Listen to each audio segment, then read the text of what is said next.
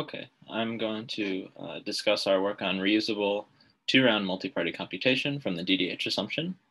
And this is joint work with Sanjam, Daniel, and Pratyay. So first, some background on two-round MPC. We're interested in the setting where we have n parties. Each have their own private input xi, and they wish to jointly compute some circuit C over their inputs securely. And we're going to assume they have access to a broadcast channel. And an adversary attacking the system, we're going to be in the setting where the adversary has static corruptions. So it's picking which parties it's going to corrupt before the protocol begins. And we're going to be in the dishonest majority setting, allowing the adversary to corrupt potentially up to all but one of the parties. And for this reason, we'll need to rely on computational assumptions. And so we'll restrict our adversary to be polynomial time computable. Okay, and we'll be considering the standard notions of semi-honest and malicious simulation-based security. Okay. So why study two-round MPC? So interaction, along with communication complexity and computational complexity, is like one thing you might want to optimize for in MPC. And two-round MPC kind of represents the best you can do in terms of minimizing interaction. Okay. Because it's been known for a while that one-round MPC is impossible. Specifically, reusable two-round MPC is kind of taking this minimizing interaction a little bit further. So here, what we want to say is that the first round message that's computed by these parties may actually be reused across potentially unbounded number of second round executions, computing different circuits over their same inputs. So in pictures, this looks like the following. So these parties in the first round just kind of broadcast messages to each other, committing themselves to their particular inputs. And then later, yes, if they want to compute a circuit C, they just have to release one second round message, right? But now if they want to compute, say, a second circuit C over their same inputs, all they have to do is, again, send one more message, okay, reusing their first round messages. And they can keep doing this. So in particular, like if they, say, wanted to compute M different circuits over their inputs, they only require M plus one messages in total, rather than, say, 2M messages if they just used regular two-round MPC. So in this way, it's kind of minimizing interaction even further. Okay. So there's a number of prior works on two-round MPC and also on reusable two-round MPC, and I'll highlight the reusable ones in orange. There's really two paradigms that exist for developing two-round MPC. The first is based on fully homomorphic encryption, and our first instantiation of this was given by Mukherjee Wicks, and kind of later improved in that by AJJM recently, and they removed the need for a CRS when considering semi-honest adversaries. Okay. A second paradigm is kind of based on this round compressing compiler approach, which was first shown in this work of GJHR, where they instantiated it based on indistinguishability obfuscation. Okay. And kind of since then, the assumptions needed to instantiate this sort of approach have been improved. So first to bilinear maps, and later to kind of the minimal assumption of two-message oblivious transfer. Okay. And so another concurrent and independent work to ours, so this work of Ben Hamuda and Lin, also show how to make this is in orange, so they show how to make the bilinear map based approach reusable. So note that before their work, using this round compressing compiler approach, it was only known how to maintain reusability when using the strong primitive of IO. Okay, and so our work is also kind of fitting into this second approach, and we showed how to weaken the assumption even further. In particular, we show how to do this, like maintain reusability just based on the DDH assumption. Okay, so in more detail, assuming DDH, there exists, a semi-honest reusable two-round MPC in the plane model, and a maliciously secure reusable two-round MPC in the CRS model. Okay. Now, our starting point for actually constructing this is kind of the GS18 approach to two-round MPC. Okay, and this is kind of roughly the template that they follow. In the first round, each pair of parties exchanges a set of OT1 messages between themselves. Okay, and then in the second round, each party releases a sequence of garbled circuits, and these garbled circuits will actually be used to kind of communicate among themselves in kind of computing maybe a multi-round MPC protocol. But the details of this particular step are not too important for us. Also, what's more important is kind of understanding what's going on in this first round. And so we can ask the question, why is the GS18 protocol not already reusable?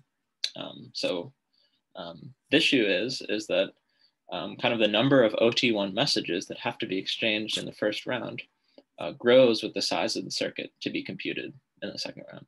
Okay, so for each kind of gate in the circuit that the parties want to compute, they need to exchange a number of OT1 messages. And these OT1 messages can't be reused, in particular because these garbled circuits will actually kind of release randomness used to generate these OT1 messages. And so that would, so this would not be secure if you try to kind of reuse these OT1 messages multiple times. Okay. So really what's going on is that like these OT1 messages are being used to set up kind of useful correlations that the parties are then taking advantage of in the second round. Okay, and so intuitively what we would kind of need to get some notion of reusability is kind of the ability for these parties to communicate in the first round and then set up a potentially unbounded number of OT correlations to be used in the second round, rather than just some fixed number that depends on the size of their communication, right?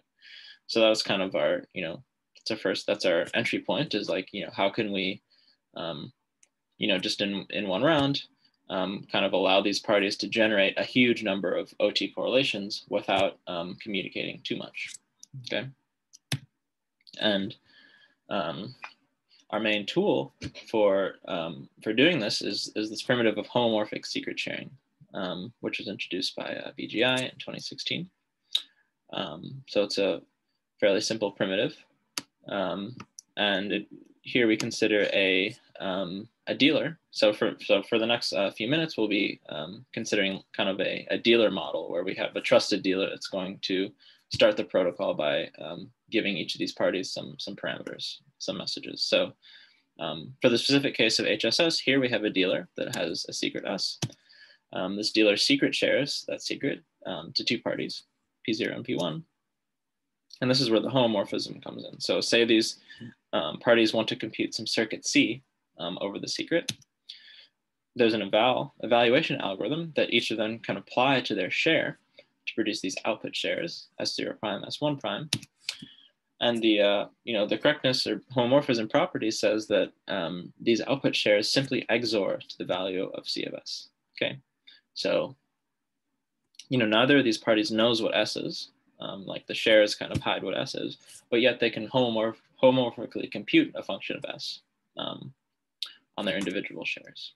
Okay, and so BGI show how to do this from the DDH assumption, as long as the circuit C to be computed is low depth or in NC1. And one kind of caveat of their work is that this correctness requirement, this kind of reconstruction, is going to actually fail with some inverse polynomial probability. Ideally, you'd want kind of negligible probability of failure, but they only achieve kind of inverse polynomial probability of failure. And this will this usually comes up and has to be dealt with in applications of HSS. Okay. Now, so we again recall that what we want to do is kind of allow these parties to generate a huge number of OT correlations, and we're going to show how to do this from HSS. And kind of another kind of name for what we're doing is constructing something called the pseudorandom correlation generator, as introduced in this work of Boyle et al. Okay. So first, what exactly is a random OT correlation? So it's a correlation between two parties. The sender gets two random strings, R0, R1. The receiver gets a random bit, and one of the two random strings, RB. Okay. So to generate many of these with a small dealer message, this is how we do it. So basically the dealer just chooses two PRF keys, kind of one to be associated to the sender and one to be associated to the receiver. The sender's PRF key has output space in like a lambda bit strings, whereas the receiver's just has 1-bit output. And the dealer will use HSS to share these two keys. And in addition, it will also give like the sender's key to the sender and the receiver's key to the receiver. Okay, so now let's say that the parties want to kind of compute, say, the ith correlation, where I can be in some very large range. Okay, what they're going to do is they're going to use HSS evaluation to compute the following function under the hood of HSS. So what is this function? They're simply going to be evaluating the sender's PRF on input I. And then they're either going to be outputting that string or they're going to be outputting the all zero string. And whether they do this is based on the receiver's PRF evaluated at I, right? So if the receiver's PRF evaluated at I is just equal to 1, then the result of this computation is just the sender's PRF value. Otherwise, the result of this computation is just the all zero string. Okay, and so they evaluate this homomorphically to produce their output shares. And now I'm claiming that these shares can basically be used to produce a random OT correlation. And so on the sender's side, one of the sender's strings is just going to be simply its output share. And the other is going to be its output share XORed with its own PRF evaluated at I, which it can compute because it has its own key. Okay. On the other hand, like the receiver's string is just going to be their output share, and their choice bit is just going to be their PRF value. So quickly to check correctness of this, assuming the HSS is perfectly correct for now, let's say B is 0, which means that really these parties just kind of computed the all zero string under the hood of HSS. All that means is that Z0 is actually equal to Z1, right? So in particular, RB is equal to R0. Okay, and that's what we wanted. If B is equal to 1, then Z0 XOR Z1 is going to be the sender's PRF value, right? So in that case, RB is actually equal to R1, as you can see. Okay, so that was kind of quickly to check correctness. The point is that for any I and say potentially an exponential size range, the parties can do this like HSS evaluation and derive these like random OT correlations. And so out of this like very small dealer message, which just consists of shares of PRF keys, they can produce potentially exponentially many random OT correlations. Okay. So yeah, before moving on, just a couple small things to note. Actually, recall that this HSS is only known for circuits in NC1, so this requires a PRF in NC1 to be computed under the HSS, and this is known from DDH by Nauer Reingold. And another thing is actually to instantiate GS18, which I'm not getting into the details of, you need a little bit more structure than just simply a bunch of random OT correlations. In particular, you need some structure or some correlations between the different receiver choice bits. And so I won't get into how to do that, but it's requires just a little more complicated of an evaluation procedure here. Okay. So given what we just discussed, which is basically a way to take to have a dealer distribute small seeds and then two parties to generate from those small seeds a large number of OT correlations. So given that, our eventual kind of construction of two-round MPC proceeds in 3 steps. Okay, the first step is just going to be plugging in this HSS primitive directly into the GS18 template. And so the primitive that comes out of that is what we call sharing compact multi-party HSS. Okay, so in this primitive, again, we're still in this dealer model. Now there's multiple parties, so the dealer will just share kind of a secret X among, say, n parties. And now, if the parties decide to compute a circuit, they can each just release a single second message, MI, which can then be used to reconstruct the output. Okay. So we're going to kind of instantiate this template by having, the dealer just share between each pair of parties, like doing this HSS sharing of PRF keys as presented in the last slide. And so that's what these DIs are going to consist of.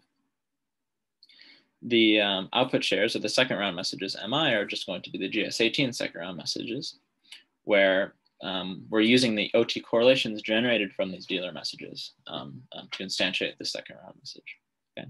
And the key property of this primitive that we achieve is the fact that the size of the dealer messages, D1 through DN, are small, in particular, independent of the size of the circuit that the parties can compute in the second round. And this is the key property. Okay. And you might think, oh, like we even get something stronger in the sense that like that the dealer messages are reusable and can already reusable and can be used to compute many circuits in the second round. So it turns out that this is not true. And I won't go into details why, but really the problem stems from the fact that this HSS reconstruction is not negligibly correct. There's actually one inverse polynomial error. That error ends up translating into a security issue, which we have to fix, but which results in a primitive that only allows like simulation, for a single second round message. Okay, a single second round computation. So what we get is the sharing compact primitive, where the dealer shares are small.